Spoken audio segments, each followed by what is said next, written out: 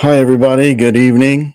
Thanks for tuning in tonight. It's just going to be a short little Zodcast because I wanted to test the microphone out on something I haven't done with it in a while because it's never loud enough. So hopefully the volume is better tonight with something new that I'm trying out.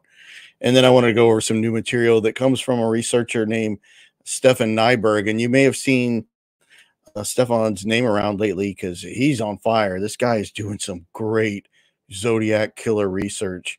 And when I first saw what he did, he put out a paper on the Exorcist letter, and I read it. He put it in one of the Zodiac, a smaller Zodiac group I'm in, and I think he put it in a couple of bigger ones. I like the smaller groups better for a lot of reasons, but I read it and I was just blown away by the detail. He put this out for free, he doesn't charge for it. I'll put the link in this video for it. And also, if you go to the community page for my YouTube page, you'll see it in there. And I'll put the cover up here. And I'm just kind of jumping right into things. Let's see. It says concerning the Exorcist letter. This is the, let me make it I'm trying to make it a little bigger. Maybe a little smaller. So yeah, this, I'm sure some of you already seen this as concerning the Exorcist letter, a layman's analysis by Stefan Nyberg, and Stefan's in Sweden, where like all these hardcore dudes are in places like Sweden or Iceland, all these Norway. They always come from that place when they're doing the really hardcore analysis of like handwriting, linguistics, and all that. A lot of times these guys are from that region, which is so cool. And so this is free. It's he's basically making a case for the Exorcist letter being definitely authentic Zodiac, and he's which most people consider that it is the last canonical piece of Zodiac correspondence was the 1974 Exorcist letter. Of course, there was some letters that came out in 1978, of course, 1980. I know Richard Grinnell really feels pretty comfortable that a lot of the those other post 1974 Zodiac communications are probably authentic as well. And I think Richard Grinnell makes a great does a great job in putting all that on his website, zodiacciphers.com. So Richard, I don't know if you've seen Stefan's work yet or read this yet, but man, definitely check it out, because I know you'll be really interested in it. But of course, makes a case for the Exorcist letter being authentic, and he gets into the fact that he thinks that the Exorcist letter was the killing off of the Zodiac persona per se, and that's been kicked around before. He's not saying that's totally original, but he does believe that the Titwillow, diving into the suicidal grave is he's basically killing off the character. Some people have said that that's the Zodiac maybe committed suicide sometime after he sent the Exorcist letter. He doesn't think so. I don't either. I think it was more of just killing off the Zodiac persona that was created out of a comic book character. So, one way he does a lot of this analysis is that he used a handwriting software called Hat, and it's named after the guy that invented it. I think it's version 3.5, and it's free. It's a free software that this I think a guy in Germany developed it, and it's from what I know, it's pretty accurate, but you have to do it right. So if I did it, it would be all screwed up, and if I did it, no one believed me. that I skewed it or something, and my computer probably couldn't even run it anyway. This little laptop probably couldn't even run it. I'd have be better off like running it on my Keurig coffee machine, trying to, do this stuff. But I understand that it needs to be the letters that you feed into it need to be as clean as possible. No, page numbers, anything that you can do to make it the cleanest as possible to get the best results. So he compared the Exorcist letter to like I think maybe eight to 10 other, confirmed Zodiac killer correspondences. And he got, a lot of them got really high ratings. So that was just kind of backing up the notion that that is an authentic piece of Zodiac killer correspondence. There's a few cases out there where people might doubt it. It's obviously one of the ones that used the reference to the Mikado, of course, Titwillow, and then obviously there was the little Zodiac killer little list letter. So I've seen somebody try to propose before that maybe those two weren't authentic, but the others were. I don't know. It kind of goes all over the place. It's crazy. Anyway, no, I spelled the clue on the title the Zodiac way, and that is from the bus bomb letter. And yeah, Bree, you missed that because remember Zodiac said On November 9th, 1969, the Zodiac killer mailed the bus bomb letter, and I'm going to talk about that in a little bit, to the San Francisco Chronicle, detailing the murder of Paul Stein. In the correspondence, he stated, "If you wonder why I was wiping the cab down, I was leaving fake clues, CLEWS, for the police to run all over town with, as one might say. I gave the cops some busy work." He remember he spelled busy, BUSSY, work to keep them happy. "I enjoy needling the blue pigs." Um, so yeah, that was the Zodiac spelling you missed from the bus bomb letter. So I encourage everybody to read this. I think it's like 8 or 9 pages, and he did. I was just excited for this stuff he was doing. I actually had another slide made tonight that I'm going to hold off showing, and I wish I could because this is a great thing. But I looked at his Facebook page, and I want to make sure it's okay with him that because this is his find, I think, and I think no one has made this find before that I was going to talk about, but now I'm hesitating because he put on his Facebook page that it was coming, so I didn't want to like upstage him because I haven't talked to him. His time zone's different, but I promise I'll get it out. If he lets me, I'll ask him tonight if I can put out something else he found that is also related to the Exorcist letter. But I just think it was a great little find I really felt like for the first time in a while we're getting somewhere with the Zodiac stuff with a smart hungry researcher like Stefan, and I was just excited about what he's done with this presentation concerning the Exorcist letter. Ned did a small segment on his show on Black Box Online Radio for the on Zodiac Killer Monday, this past Monday show. So go check that out on BBOR if you haven't already. You probably saw it because I know a lot of we have a lot of the same viewers here, but it was really good. So the way that I started communicating with Stefan, it's only been like a few weeks in this group, was he put the link out. I looked at it, I said, "Man, this is great." And of course, you know me, I'm always one track minded with Zodiac killer stuff now. And I said, "Hey, could you use hat software and compare the 2002 Don Chaney letter? We know what letter that is, talking about Arthur Lee Allen and the dialysis death, the one we're talking about, and the only good letter we have with Don Chaney's handwriting." I said, "Can you take that and run it through the hat software with against a couple different Zodiac letters?" And he said, "Yeah, sure. Which ones?" And I can't remember which ones I told him. I think I said probably the a Paul Stein letter, one that came with a piece of Paul Stein's bloody shirt, because those are hard to beat, right? And so he said, "Yeah, I'll do it for sure." And I think I might have also suggested doing the Melvin Bell letter. That one has different handwriting on it, but that one also came with a piece of Paul Stein's bloody shirt. And so he humored me, and he ran the 2002 Don Cheney letter against these two Zodiac letters, and I'm putting these on the screen. And the first one is the Zodiac Killer Z13 My Name Is letter that came out April 20th, 1970. And it got a score of, and this is how the scores are printed. It says relative similarity is what they call it in the hat software, of 77.8. So the Don Cheney letter versus the Zodiac Killer Z13, of course, that had the My Name Is cipher in it with the codes up there, got a 77.8. And this shocked Stefan. He was not expecting such a high score versus Cheney versus that letter. And I trust this guy to run this stuff right. He doesn't have any extra grind. He's never promoted a suspect, never mentioned a suspect, and I barely even know him now, but I just thought he did good work. So he also runs the Cheney letter against the one on the right, which is Zodiac Killer's bus bomb letter. Just for the page one is the one he was working with, and of course the Zodiac Killer's bus bomb letter is a multi-page letter, but he was just comparing it to the first page, and that got a relative score of 78.6 versus the Don Cheney letter. So you have two definitely canonical, non-argued Zodiac correspondences here, scoring very high. They scored higher than some of the letters that he was comparing the Exorcist letter to versus other Zodiac stuff, where he was getting maybe a 50, 56 scores like that. So it surprised him. He told me that, like, I was not expecting that. Not that he was being a naysayer or not. He was totally not invested in either way, but he did not expect these two high scores versus that letter. Would I like to run against all of them? Yeah, but I can't ask too much of the guy. And like I said, if I did it, I'm gonna screw it up. But these are the scores from his software.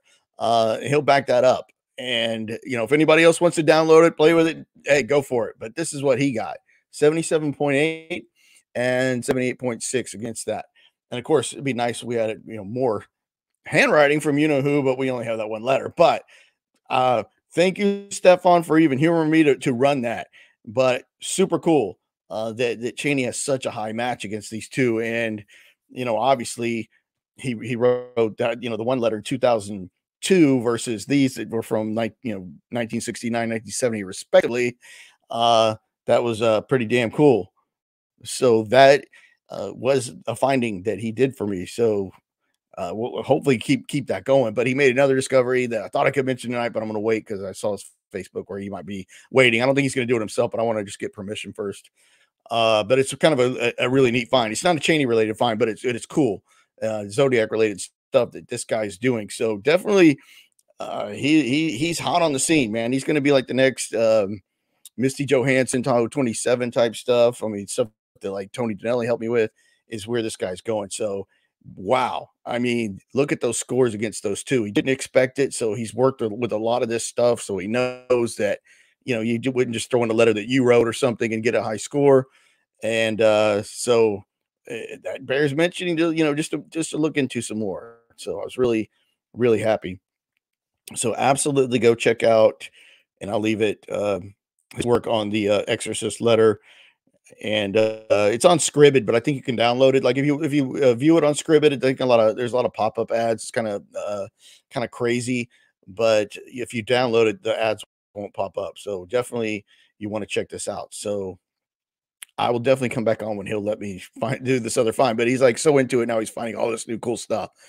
But I wish I could put up this other slide, but I'm gonna wait. You know what, Ross? He did by the eye, yeah, I think it's a good match, but actually he did run the Cheney letter against the Exorcist letter, and it was only in the 20s for whatever reason. I don't know why, because the Exorcist letter, it looks like that same classic Zodiac style, like you see in the Bus Bomb letter, and it didn't rank that high versus that letter. I don't know why. I don't know why. I still think it's him. Maybe he was trying to disguise it somehow that many years later.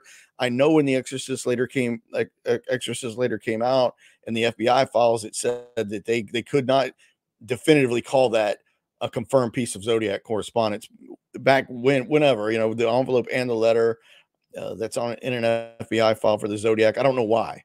Maybe at the time they just weren't that sure of it, but I think the writing looks just like Bus Bomb, but I don't know how the software works. It picks up on the curvatures and the stylings and stuff like that. But oh yeah, don't forget about the ABC letter. The ABC letter got it all over it. But yeah, that's pretty cool. So I'll go back and look at some of the comments because I missed some of them. Look at the left-hand margin. Almost perfect. Yeah. Yeah, that's a good point. The left-hand margin is almost perfect. I don't know if that, alignment grid, what I believe. Of course, the Zodiac killer used graph paper under his on his light table to construct the ciphers. That's why everything's in neat rows. You would have had to had it on a light table or an engineer's table. Who would have owned one of those back then? Maybe a mechanical engineer.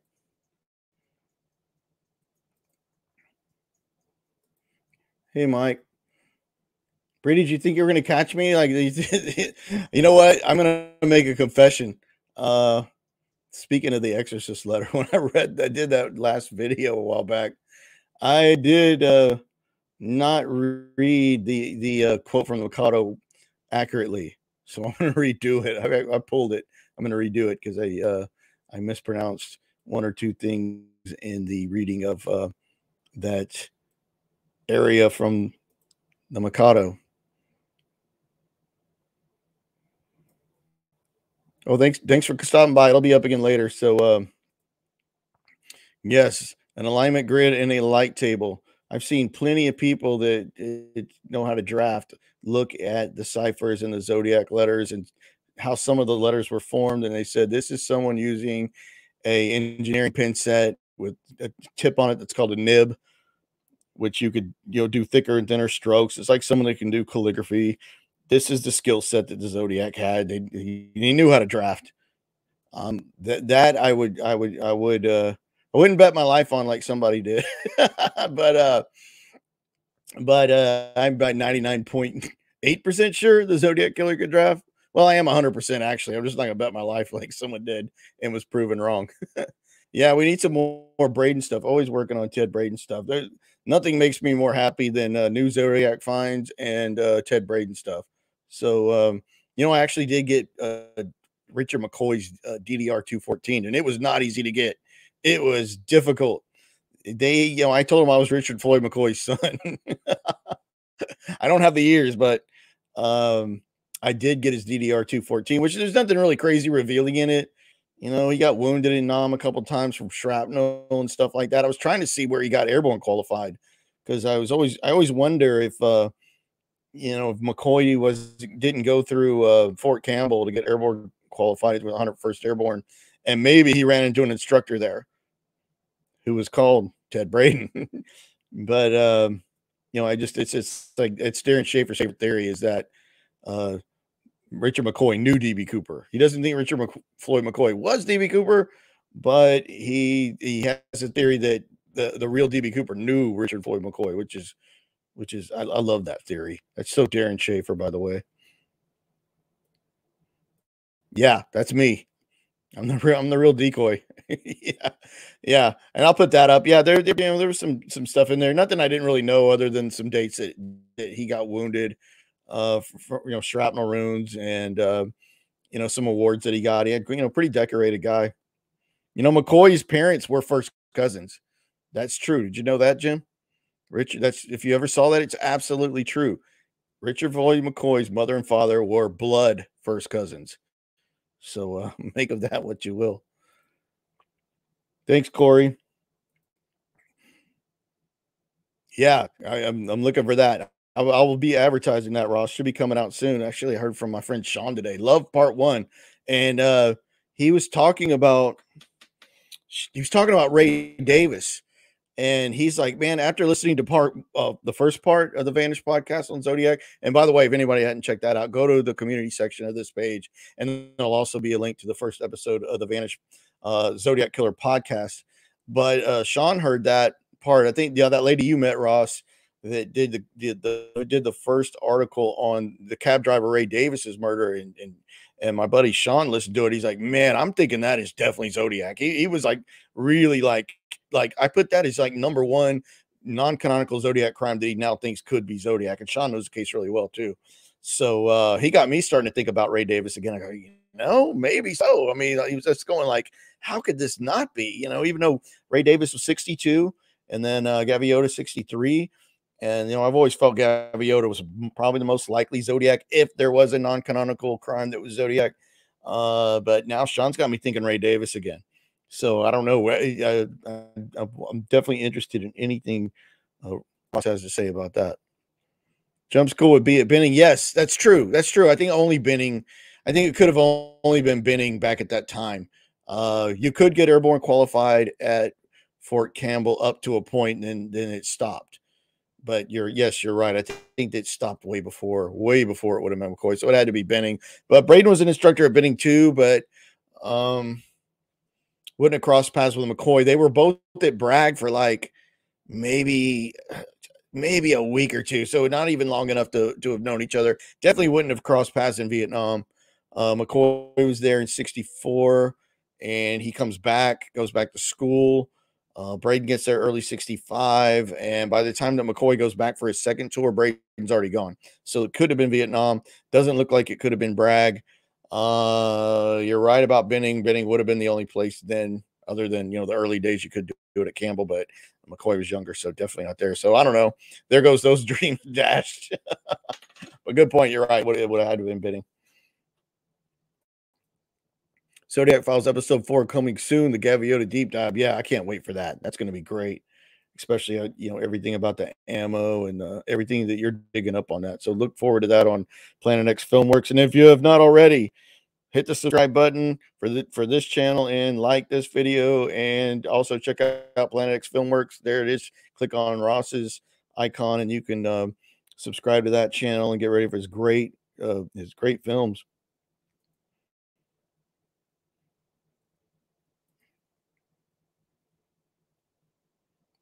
Tucson, all right.